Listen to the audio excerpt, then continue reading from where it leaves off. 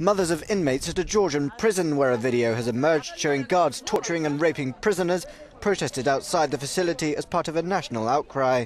In an effort to diffuse tensions, President Mikhail Saakashvili has accepted the resignation of the minister in charge of penitentiaries and completely reshuffled prison personnel.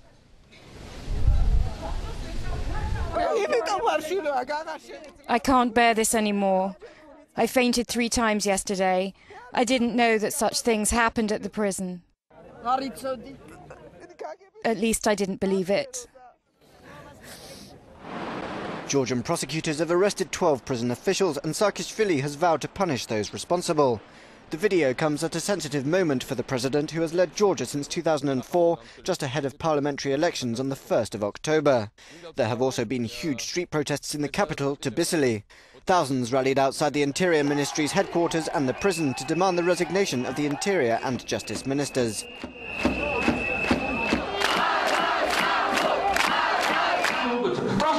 The video showing guards torturing prisoners and raping them with truncheons and broom handles was broadcast by 2 opposition TV channels on Monday, leading the government to claim that the video has been staged for political reasons.